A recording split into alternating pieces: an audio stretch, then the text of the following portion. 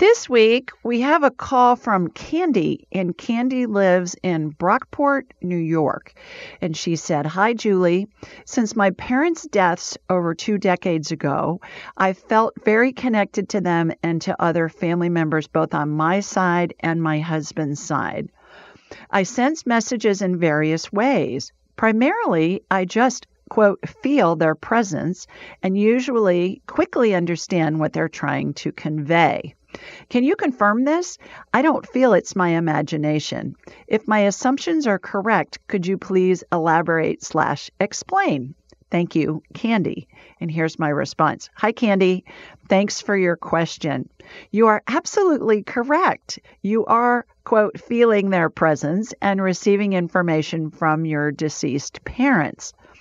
We're all born with intuitive abilities and receive information from deceased loved ones, pets, angels, spirit guides, and others telepathically.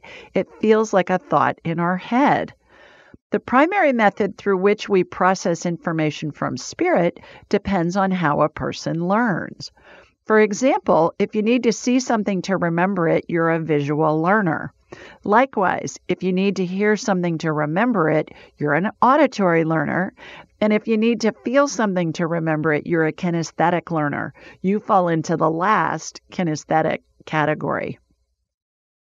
Once a person learns to trust the information they receive from spirit, the easier it becomes, and often additional modalities like visual, auditory, direct knowing can be realized. You'll know you're communicating with spirit when they respond within a second or less.